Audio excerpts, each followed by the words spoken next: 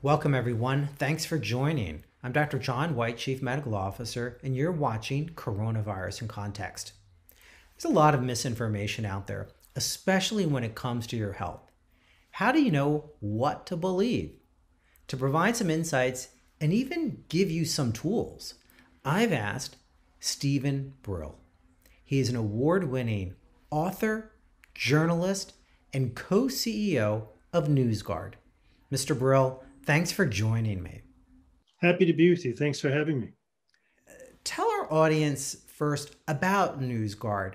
Why did you feel there was a need to create it, and what does it do? Well, here's the need to create it in a nutshell. If you think about how we consumed media before the internet, just think about a library. Okay. You go into a library, books are neatly arranged on shelves according to subject matter. You take a book or a magazine off the shelf and you can read the book jacket and it tells you something about the author, it tells you who the publisher is.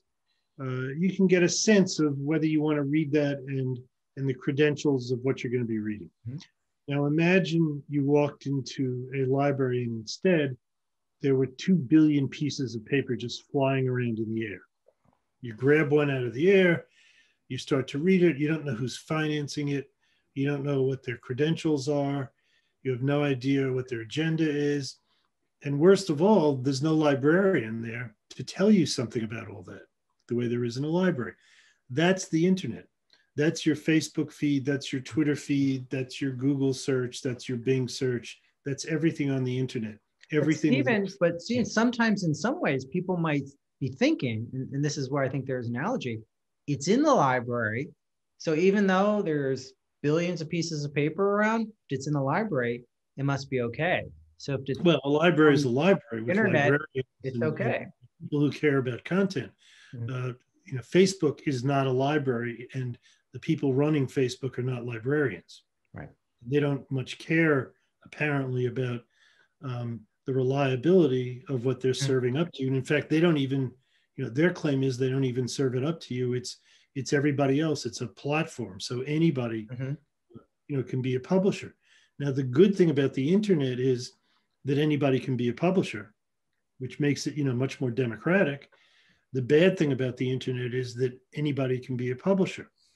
Now, when you take all those issues of unreliability and trustworthiness and understanding who's feeding you the news and combine that with the subject of healthcare, all those dangers multiply. Because first of all, good information about healthcare is really important. Mm-hmm. It's much more important that you get good information about the quality of a treatment than it is, let's say, that you get good information about whether you should go watch a movie or not, right? It's really important. It's fraught with all kinds of emotional issues. If you're sick, you're scared. And, let's say a doctor tells you you have some kind of a disease. The first thing you do is you Google the disease. That's what everybody does.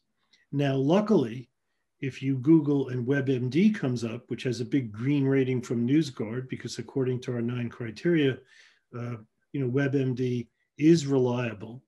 It is something you can count on. But the next site that might pop up in a Google search might be something called cancer.news. And cancer.news looks exactly like cancer.org. Cancer.org is the site of the American Cancer Society. Cancer.news is a hoax healthcare site that will tell you that if you can get some apricot pits, you can cancel your appointment with your oncologist because the apricot pits are going to cure your cancer. And trust me, they have more engagement online than the Mayo Clinic or cancer.org. So what we've decided to do at NewsGuard is we've created a whole a subset of product called healthguard.com, which is targeted at all the health sites out there, anything online that in any way covers healthcare, provides advice about healthcare, whether it's about the COVID vaccine or cancer or good diets. Yeah. And the way we do it is we have a browser extension that beginning in January, people can download for free at the end of January. They can download HealthGuard for free. And if they have that browser extension, when they go to Facebook or Google or Twitter, they will be able to see our little green or red icons. Mm-hmm. And when you hover over one of our green icons, it will tell you why this is green according to our 9 criteria. They're basic journalistic criteria. Or if you hover over it and it's red, it will tell you why it's red, why it's unreliable. And we run through all the criteria. If you want I want to go over these criteria. Let's start off Sure. with, you break it down, the scoring, first in terms of credibility. So let's go over when we want to assess credibility. What do we look for? And you start off with, does not repeatedly publish false content. But that can be a challenge, because how do you know? But you're rating these as in terms of. Well, the first thing we know is when it comes to healthcare, we don't know. So we consult experts. We will cite sources, whether it's the American Cancer Society, the CDC, the FDA, the Mayo Clinic. So we will read a website. And let's say the website literally says, I'm not making this up, that apricot pits cure cancer. You can search and you will find that myth is out there enough that the American Cancer Society or Sloan Kettering or MD Anderson may have actually posted something on their website to knock that myth down, and that's what we will cite. It's not my opinion about whether fruit pits. Got it. That's what I assume, based on expert. It's an experts. Sure. So everything we do is done by humans. There are no algorithms here. We have hired dozens of journalists to read all these sites and to do the research. And it's done according to 9 criteria. The first one, as you mentioned, was repeatedly publishing false news. There are other criteria such as disclosure of the ownership of the site. Let's say you come to a site because you're worried about whether you can get melanoma or not. And if the site that pops up recommends a certain drug or a certain screening material, you'd probably want to know if that site is owned by whoever happens to be selling that product, as opposed to whether the site is WebMD, which doesn't own any drug products. So the criteria are, we'll put them on the screen for people to see as well. It does not repeatedly publish false content. It gathers and presents information responsibly. It regularly corrects or clarifies errors, handles the difference between news and opinion responsibly, avoids deceptive headlines. That's just on the credibility side. Steven, it would seem like you need to hire an army just on credibility, and we haven't even gotten to transparency. We have been able to rate in the countries where we operate, including obviously the United States, all the news and information sites responsible for 95% of all engagement online. The key to this is we rate the overall reliability of the site. Its standards, its processes, and its standards. Okay. That doesn't mean that the New York Times or WebMD or the Mayo Clinic site might not make a mistake. It just means that they'll correct their mistakes. It means that overall, you can rely on them more than you can rely on cancer.news. That's a key ingredient, the overall processes and integrity of the publisher. And that's how we achieve scale. And, by the way, we do this in a journalistic way. If we're going to criticize any site and give any site even, one red mark for just one of the 9 criteria, they're still going to get an overall green, but we call for comment. Journalists call for comment. Algorithms don't call for comment. So everything about our process is totally transparent, and it's completely accountable. If someone complains about a mistake we've made, we investigate it. If we've made a mistake, we correct it. On the transparency side, and you've discussed some of this, the website discloses ownership and financing. It clearly labels advertising. It reveals who's in charge. including possible conflicts of interest. And the site provides names of content creators along with either content or biographical information. Are those things also that consumers should look for as well? Yeah, absolutely. I mean, every one of our 9 criteria, it's basically the 9 criteria have to do with what's on the website. So it's in essence a roadmap for a consumer, even if they're not using our browser extension, which I hope they will, they can look for those 9 criteria themselves. For example, if you're reading something on a healthcare site that's giving you healthcare advice, you should want to know who's giving you the advice.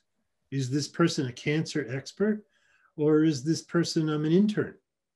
And I mean a journalism intern, not even a medical intern. Why do you think people are so easily misled when it comes to their health? And people know when they read, stock tips online, or they read information about finances, you need to double check everything. You need to do your own research. You need to look around. Nobody goes online and then tries to fix their own brakes in their car. But when it comes to health, somebody has a website or a blog, all of a sudden we're like, oh, I should try that when it's your body. So where's the disconnect there? Well, there are companies. First of all, I'll agree. I'll disagree with you a little bit. There are a whole bunch of, fraudulent, personal finance sites. Well, we do know that. We all get the requests of, give me your routing number because I've got to give you $10 million. But your point is well taken. I mean, you would never think to fix your brakes by yourself or to change the plumbing in your house by yourself. But, let's look at what happens, when you're in a healthcare situation. One of the temptations is that you want to find an easier, better alternative than the doctor has suggested. Mm-hmm. So, just to give you a personal example, 4 years ago, I was told during a routine checkup that I had an aortic aneurysm, which is really bad stuff, right? Yeah. You have no symptoms. If it bursts, you just die. Mm-hmm. But you have no symptoms. And I was working out every day. I was healthy.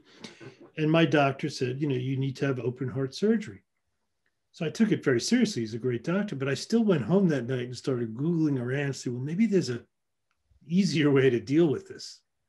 And luckily I didn't, succumb to, there were some articles that said if your doctor says you have an aortic aneurysm and you need open heart surgery, here's something else you can do. But a lot of people are scared, they're not informed, and they just, they're clutching at straws. In the case of vaccines, in the COVID vaccine, there's traditionally a lot of skepticism about vaccines. That has really ramped up in the last few years, based on campaigns about, the measles vaccine, the MMR vaccine, and now you have, the COVID vaccine, which by everybody's understanding has been, quote, rushed, unquote. But there may be less understanding of the nature of what rushed in this case really means. It's still gone through the clinical trials it needs to go through, et cetera, et cetera. So there's that sort of anti-vax, fear in the air. Then there's all the politics associated with COVID, where a certain percentage of the population has been persuaded that not even COVID is real. So if that's not real, why should you take a vaccine for it? So we are finding that a third or more of people in this country and around the world are saying they won't take the vaccine. And the place where it's really been driven home is the reports you and I have been reading lately that even non-MD healthcare workers are hesitant about the vaccine, like a third of them. My wife got her first vaccine yesterday morning. Okay. And the nurse who was giving her the vaccine, they were chatting, and my wife said, well, you must have had the vaccine. How was it? And he said, no, I haven't taken the vaccine. And she said, why not? Well, I don't know. I want to see what happens. I want to wait. That's a nurse in a highly regarded hospital giving the vaccine. If you came into that, vaccine room, as my wife did. And if you were at all hesitant about the vaccine, and the first thing the nurse who's about to give it to you tells you is, well, I don't want to take it. Just think about that. What made you decide to co-create NewsGuard? Was there a particular event? Was it just a point in time when you're like, enough is enough? It's a combination of things. And all the businesses I've started, have been, journalistically oriented, except for one. Mm-hmm. And it was really, in this case, geared toward how do you restore belief in legitimate journalism and everything that goes with that, everything that's so important to our democracy, in this case, so important to our healthcare, that goes along with belief in legitimate journalism. And the only way to do that is to weed out the other stuff. And that has to, that also helps with advertising. If advertisers are scared that nobody believes anything, then they stop advertising on news, which many have. And if instead they have a way to advertise on news that is overall reliable, it doesn't mean you agree with everything on the website. It means that it's overall, these are people who wake up in the morning and they're trying to do something good. So it was meant really to restore faith in the profession that's been my life. And how is NewsGuard supported? Well, we have different kinds of licensees. There's a way a consumer can subscribe to either the HealthGuard browser extension or the NewsGuard browser extension. But during this emergency, we are making the HealthGuard browser extension available for free to everyone in the countries we serve until the end of June. Our real business model is that companies that serve consumers, for example, broadband providers or Microsoft through its Edge browser, licenses NewsGuard and gives it to all of its customers. And on the advertising side, advertising agencies license a NewsGuard related product called BrandGuard and use it to make sure their clients, their brands are not advertising on sites that will embarrass them and are advertising on legitimate news. So if you take the view that I do, that there's a market for people looking for ways to provide a trust tool for the internet, then this looks like a pretty good business model, and so far it is. Well, Steven, I want to thank you for taking the time today for all that you're doing to help combat misinformation that really is rampant right now, particularly as it relates to health. Well, thanks for having me.